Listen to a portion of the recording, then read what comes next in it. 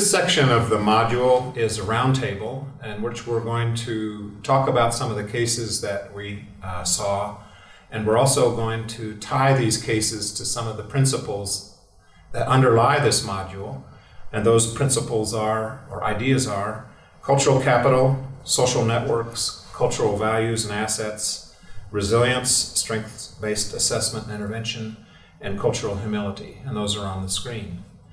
We started this module with an extended presentation about how we have attempted at the University of Texas at El Paso Department of Social Work to teach students how to be culturally competent and linguistically competent mental health practitioners. This project has been funded by the Hogg Foundation with the idea that what we've been able to develop here at an incipient stage has potential for application at other schools of social work, departments of psychology, and counseling programs around Texas and elsewhere. So we tried to tie it to our context, and our context we identified as being a border regional context. That's not to say that you need to think of the border as only that 200 miles north or south of that physical barrier between the United States and Mexico. But we identified the border as the divisions among peoples along the axes of privilege, and the divisions among people with respect to their treatment by majority culture, especially by law enforcement, by the distribution of goods and services, by economic justice and the lack of equal access to those things. Because we believe that when we talk with an individual or a group in clinical practice, that anything we're doing at that level is also within the larger macro context of how Hispanics function, survive, and thrive in the United States across the whole range of acculturation, from people who have just arrived to people who have been here prior to the Anglos coming into this region as they did after this was at one time New Spain. We also think of borders as being everywhere in the United States, because whether you are in Duluth or in Nampa, Idaho, or in San Francisco or in Baltimore, you are also seen as different. You're seen as outside based on where you stand on these axes of privilege. So when we work with an individual, or if we work in a group setting, we're thinking of people as derived from and embedded in this particular context. We also talked about, apart from the Hispanic diaspora and the borders as being everywhere, the importance of understanding acculturation as a process with which people participate partially, fully, or not at all, insofar as one's adaptation to and adjustment to dominant American culture is not necessarily a unilateral process, and nor do we think that it's healthy for it to be a unilateral process, because Hispanics, in order to be successful as individuals and as a group, obviously have to find their own voice and their own balance in dealing with majority culture. And that's certainly true in their own individual struggles with the kind of pathologies that we see people coming into clinical settings and presenting. We also stressed that those kinds of pathologies need to be understood not as within the person, but as within the environment, within the society, and we take a view which doesn't emphasize pathology, but emphasizes assets and strengths. We also have talked in this series about culturally competent practice, about what that means, and identified some of the cultural values and principles that make for culturally competent mental health practice. And one of the key concepts there, I think, is resilience. And that is that we see resilience in the client as their capacity to respond to adversity and to recover from that adversity by virtue of their cultural capital and their cultural assets. Many previous investigations of how to work with the minority populations, and especially with Hispanics and African Americans, has emphasized a deficits orientation, which is that when clients from these cultural backgrounds come into clinical or even just regular generalist practice settings, they tend to be perceived through the frame of a practitioner, even a non-Anglo practitioner, as people who are a walking bag of deficits and problems. And we reject that completely. The notion that somebody can be identified by what problems they have is anathema to the successful and, I think, clinically appropriate, culturally competent practice of mental health. And so we've argued from the inception of this module that that's the direction that we would like to take. With me today is Dr. Adam McCormick, who is an assistant professor in the Department of Social Work. Ingeniero Jose Palomo Joe, who is a standardized client, standardized patient. Dr. Sam Terrazas, who's an assistant professor, and also Doctora Silvia Chavez, who is a lecturer in our department and a clinical psychologist. And so we're going to hear from them about the cases that we've talked about. First, let's talk a little bit about the case that Sam had. Sam, could you tell us a little bit about the case that you worked with? This was with Alberto Garza. As I recall, he was a person who had served with distinction as an Army officer in the Vietnam-era conflict, and that his PTSD was more or less in remission, that had been long time survivor of trauma, but that more recently he was dealing with depression. And you were framing that in a culturally competent way. Is there anything that you could like to recap about that? Well, the most important part of the entire process was the engagement process. So we have a stereotype, and it's somewhat, beyond a stereotype, that Latino men are not going to be responsive to psychotherapy for many, many reasons, beyond the stigma of mental illness, but also the cultural values of, strength and, not wanting to let others see him or her, him be weak. So they're not going to want to come in and tell their personal business. And also, they, Hispanic men learn, or Latino men learn that, your family business, and you keep it at home. So you're not going to really be sharing that with a stranger. So those are things that one must be very thoughtful about. So in the engagement process, to go very rapidly into a clinical exam would be not so useful, because the client, Hispanic man in this case, would see that as disrespectful and probably not be open to giving off the information that would be needed for the assessment. So it's really about timing and seeing that the engagement process in learning about the client in his life and his narrative is really important. So one would take a little bit more time in the engagement of a Hispanic male. Beyond that is to spend the time in understanding where the client is in their cultural continuum. We have clients who are recent migrants from various parts of the world, and then we have Hispanic men who have been here for 3 or 4 generations. So understand that cultural continuum and how their experience in their lives and their values that have been part of their lives, how that narrative and how they have weaved that into their practice in their life course. So that's really important, because from that, clinician can find strength, the resilience, but also a path for intervention. The classical path in this case would have been he was depressed, he had grief issues, so we could have potentially sent him, to a psychiatrist. We could have suggested various other kinds of courses for depression. However, that wouldn't have been overly useful, because he was not going to buy into those kind of traditional Anglo approaches to care. So what we did was I examined his context, his narrative, where was his strengths, what were the things in his life that were really valuable, what were the social networks that were in his life, and that was the path for the intervention. And I think in the example it showed very clearly that he was very open to those, including things that are common for, best practices, nutrition, exercise, but again, that was part of his life. So if it was a man who didn't have that part of his life, you may suggest it, but it would not have been something that you would be really hopeful that it would occur, I guess is the point here. So it's what is the Hispanic man going to be open to? How does the clinician engage that person in therapeutic alliance in a respectful and thoughtful way? And how do you sort of diminish these barriers that are there? Because the clinical skills that we're often taught are really not overly useful in these cases.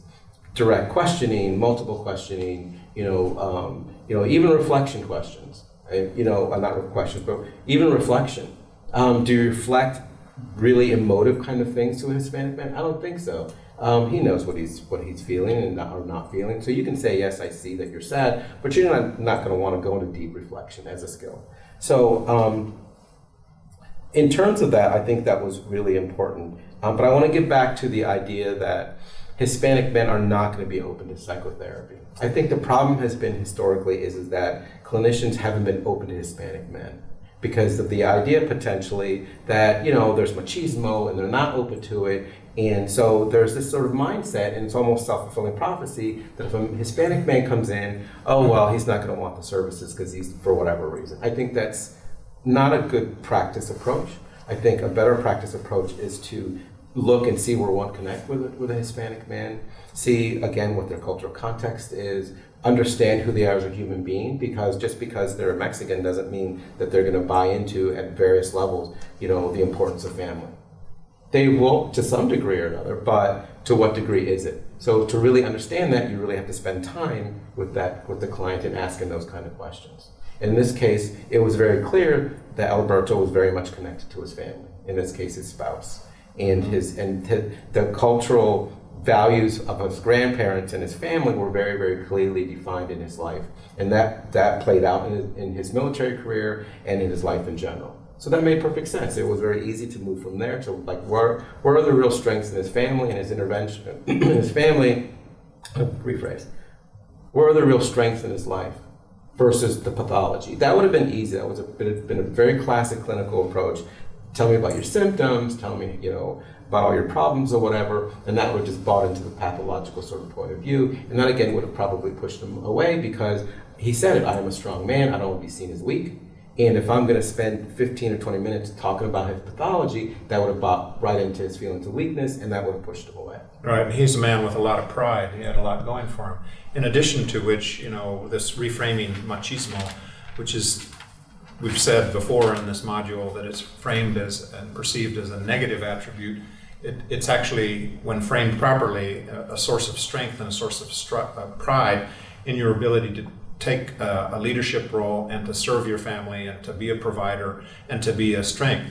And he had a great deal of that. And the other thing that he had going for him, I noticed in your conversation, was he had a social network. Mm-hmm. He also had faith that he had fallen off that path, but only in attendance, but he saw some value in going back and connecting with that community. And so there were a lot of things going for this client. Exactly, and that's where the intervention was. The intervention was reconnecting him with what was in his life already.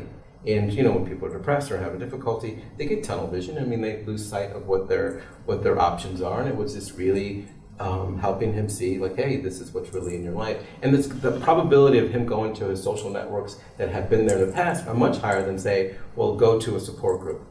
Well, I'm not discounting, I'm a big fan of groups. I'm a big fan of groups, but I'm talking about interventions with very specific populations. In this case, a Hispanic man who had this very, you know, complex life course, and he was in a very specific place, not uncommon to a lot of people who lose their spouse. Right. But again, being thoughtful about where he was culturally and what was important to him was really what led me to the interventions and the pathways for him to get better. Right, and to normalize the grief process. Right. If I may add something, I thought this was a particularly interesting and difficult case because you had not only a Hispanic male, but also a gentleman who had been highly successful in the military.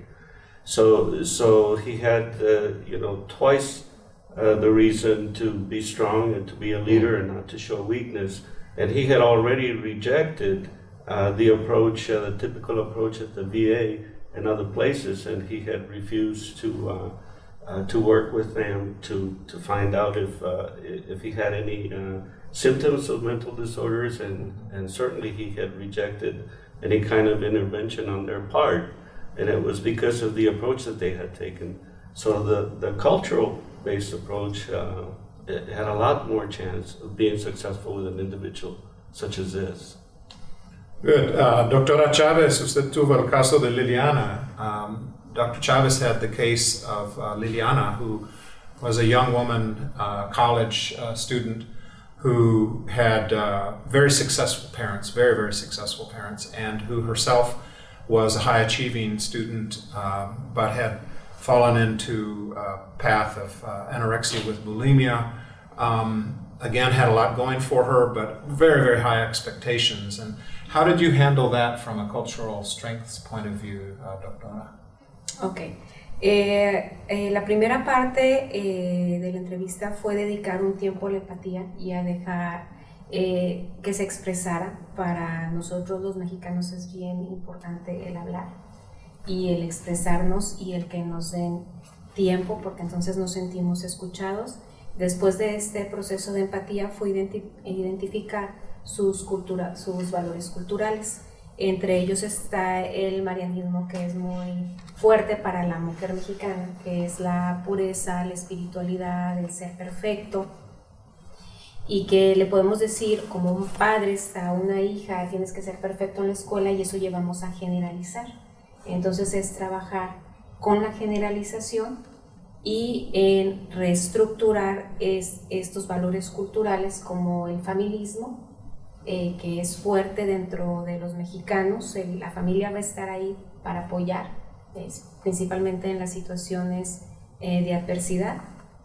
La comunidad, entonces, es identificar el familismo, identificar el marianismo, identificar el machismo, caballerismo desde este padre protector, proveedor, que a lo mejor es un padre ausente porque está muy preocupado en cuidar, proveer, buscar por el bienestar de la familia, no porque quiera ser un padre ausente, sino porque piensa que de esa manera va a sacar a su familia adelante, y que si se trabaja en la comunicación, este machismo, caballerismo del padre se puede jalar para ayudar en el proceso de sanación. Entonces es identificar los valores culturales y reencuadrarlos a un lado positivo, como decía, utilizar la resistencia como asistencia, y sin generalizar las expresiones. Los mexicanos tendemos a ser muy expresivos y tendemos a manotear, y no porque estemos manoteando quiere decir que seamos agresivos, quiere decir que estamos expresándonos y hablando con las manos. Los mexicanos tendemos, si estamos tristes, a llorar, y si alguien se muere, hay algunos pueblos donde todavía se contratan a las lloronas, porque entonces el alma se va a ir al cielo, y no porque se llora y se vive el luto es que estemos deprimidos. Y si estamos muy felices, gritamos y festejamos y queremos un evento para tener fiesta, y no por eso significa que seamos maníacos. Y como profesionistas es bien importante el entender cómo nos expresamos culturalmente para que no se nos estereotipe y se nos diagnostique erróneamente.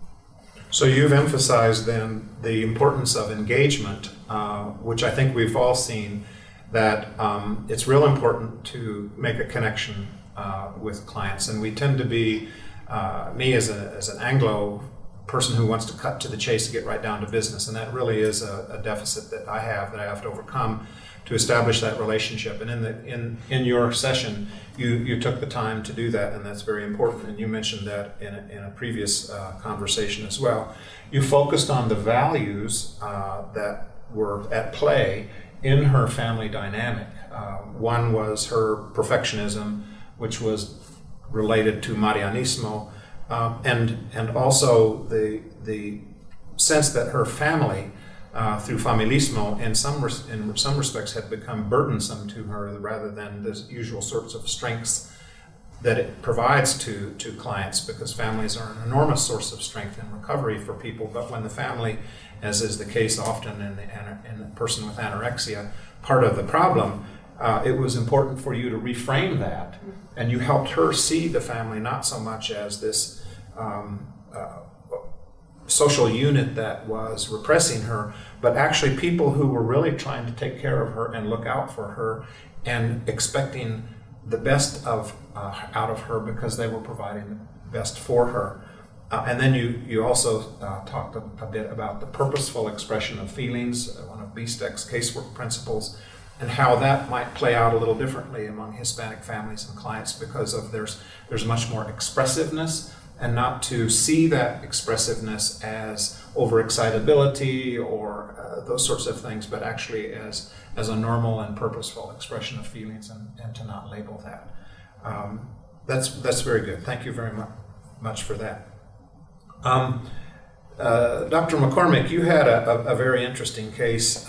This was a young woman, Jessica Lopez, who was portrayed by an MSW student who was a little older than the case, but we were presenting a case of a woman who was 16, and she did a very good job of portraying the real harm that had been done to her by having been sexually assaulted.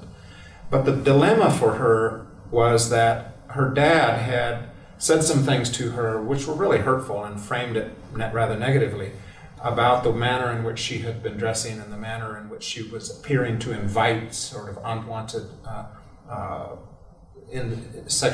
she was invitational in her style. Could you comment a little bit about the dilemmas and how you framed that and helped her reframe that? Sure. You know, it was a complex case in that it was a trauma case, and like you know, I have this tendency to just want to dive in and start addressing those issues. So, you know, as she was sharing this, you know, this sexual assault, you know, my immediate thought was, well, we're going to have to process this trauma, and we're going to have to work on emotional regulation and all of those things. But I was reminded that, you know, the single biggest predictor factor associated with healing and coping from a traumatic incident is having a support network and having, you know, that family support and that strength. And no matter what I did, I mean, you could have the most fantastic therapists in there, Dr. Terrazas, Dr. Chavez, in there processing the trauma and developing, you know, working on the emotional regulation capacity so that, you know, when she's feeling these overwhelming feelings, you know, all of that stuff that we do with children who've experienced trauma and are experiencing traumatic stress, you know, that no matter how good we are, if we send her back to an environment that's not supportive, you know, that isn't aware of what's going on, it's probably not going to make that much of a difference. And as she was sharing more about her family, it was evident very early on that although, you know, her parents, you know, may not frame things in the most appropriate ways or may not, you know, may have some behaviors or some things that, you know, aren't that great, at the same time, there was a lot of love there. This child was incredibly resilient. So one of the things that I wanted to do was to tap into, you know, how she'd been so resilient and what role her family played in developing that sense of resiliency. So I really wanted to start there, and I found myself, you know, trying to, you know, back off a little. You know, when you have a child who's talking about cutting on their wrists, cutting on the back of their legs, I mean, you immediately want to talk about that. But at the same time, I knew the single most important thing was to try to incorporate her family and help her to develop the skill set and the courage to be able to approach her family about what happened to her, because she'd gone 2 months, I think, without doing that. So, you know, I really just wanted to help her to process that and ask some questions around that, specific to the dilemma that you talked about, you know, Dad making those comments. And I really wanted her to process where those comments came from. And in doing that, I had to, you know, again, think about my own privilege, you know, being trained in Western feminism and, you know, having access to all of this knowledge and information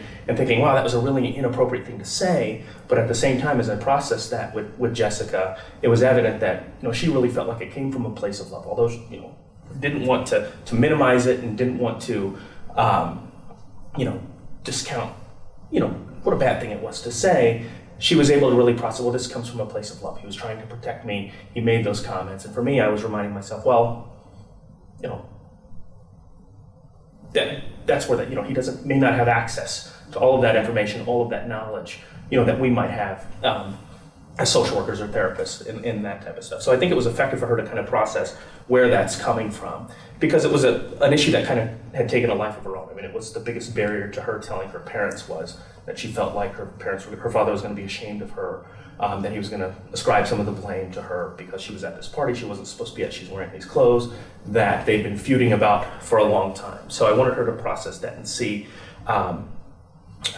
you know, if she felt like they would be able to get beyond that. And even if that there was some element of that, you know, allow her to talk about what that would look like and what that would be like. And I was thinking a lot about some of the work that we've done here with Hispanic Latino youth on the border in terms of, you know, with the trauma and then being able to be incredibly resilient in understanding that, and really that issue of love and that issue of nurture, you know, just taking priority over everything else that's happened. And also with LGBT youth that we work with on the border.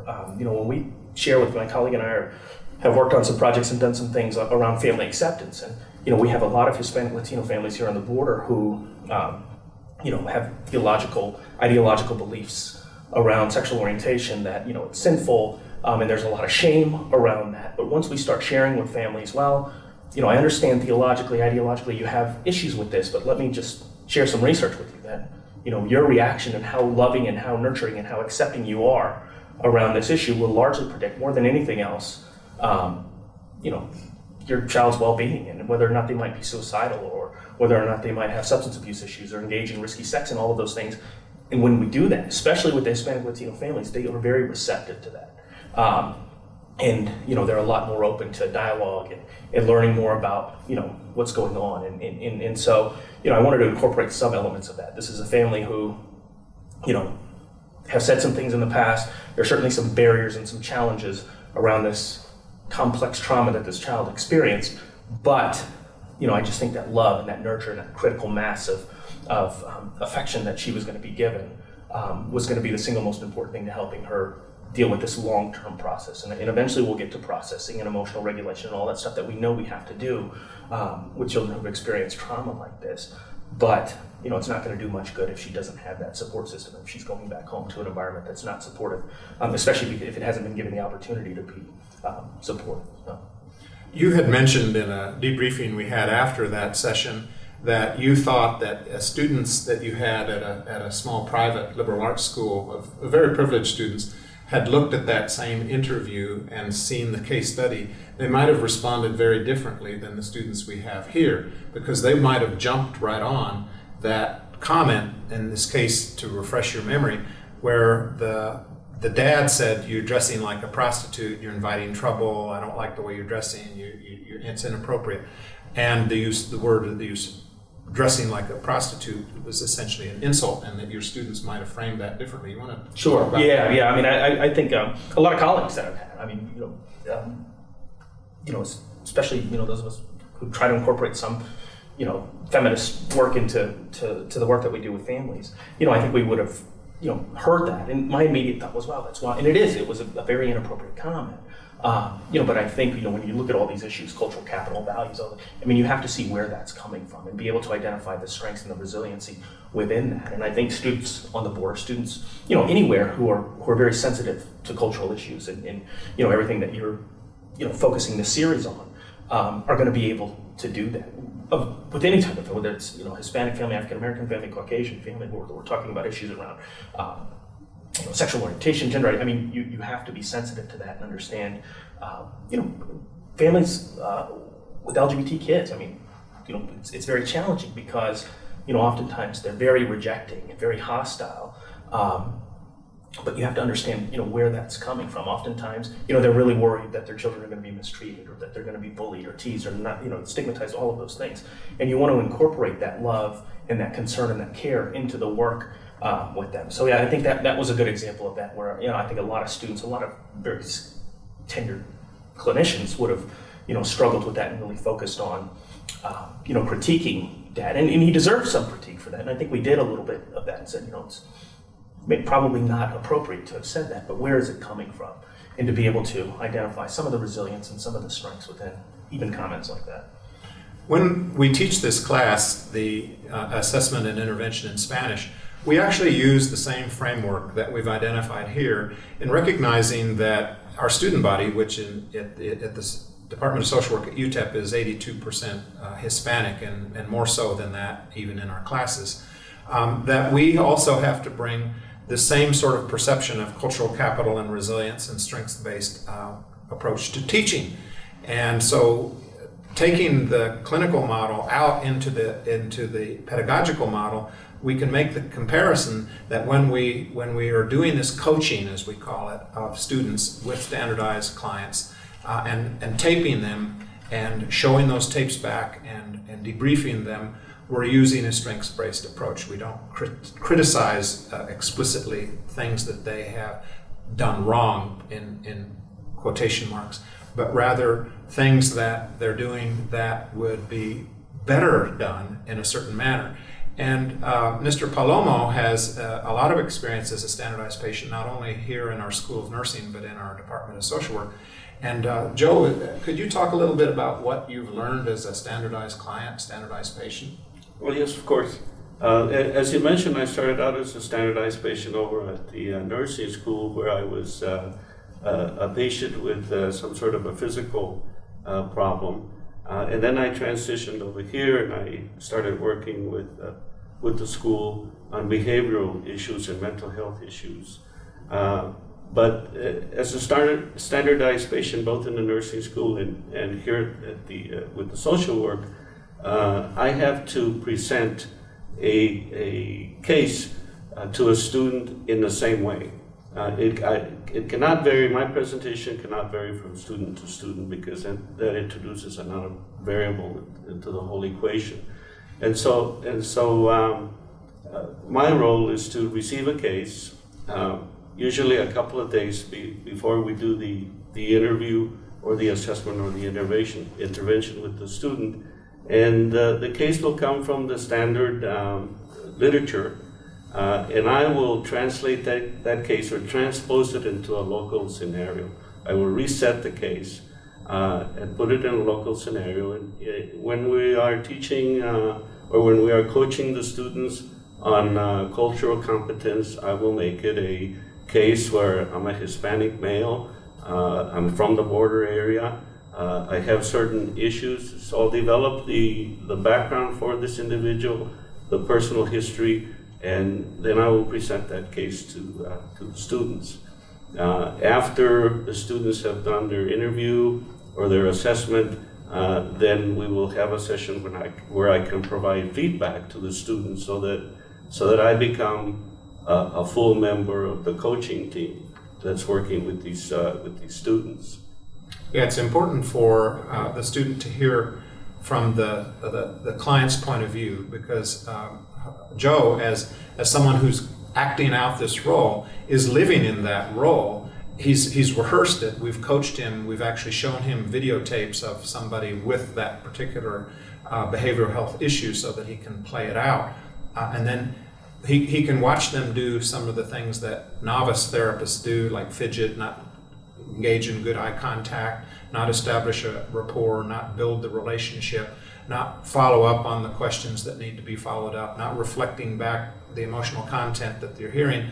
And Joe's every bit as good as doing that as Adam or Sylvia or any of us. One of the things that I'd like us to take away from this module is that as college professors and as teachers, we come from a point of view of privilege, and we often forget that. We don't realize, even if we started humbly, that how far we've come and how much that shaped who we are as teachers and as therapists and as social workers. And there's a term in cultural competence that I haven't mentioned so far in this series that I want to just say a few concluding remarks about, and that's the notion of cultural humility. If you look at one's perspective and place on the axes of privilege, whether it's heterosexual to homosexual continuum of gender, all of these things that we see in terms of education, class, and so on, we pretty much as college professors sit at the top of that heap to a large degree. We tend to be overrepresented as members of the majority culture. We're products of that majority culture to a large degree. And with that privilege, I think, comes a lot of cultural arrogance and the notion that we really know better, that we're in a better position by virtue of our training and the many years that we spend in school and in practice to sort of teach people how to do their jobs. When you teach in a school like this school, you need to set those aside. And I would argue pretty much anywhere you teach social work, you need to set those aside. It particularly serves you poorly if you work at a minority serving institution such as this, and increasingly all institutions in the United States pretty soon are going to be minority serving. This is the demographic of the United States now and will continue to be that demographic. And more than being culturally sensitive, we need to be culturally embedded. And that means that we need to put aside this notion of privilege that somehow we're experts on everything and become much more culturally humble. And by that I mean openness to learning from the perspective of the client, and the ability to genuinely be empathetic with people who are significantly different from you and who do not share in the same kind of privileges and advantages. We hope very much that this module has been helpful to you in thinking about your teaching, and also to your students insofar as you want to adopt some of these. We're available to you. There's information at this module about how you might contact any of us, including Mr. Palomo, about how you might proceed in taking some of these ideas and making them come alive in your own department and school. So thank you very much.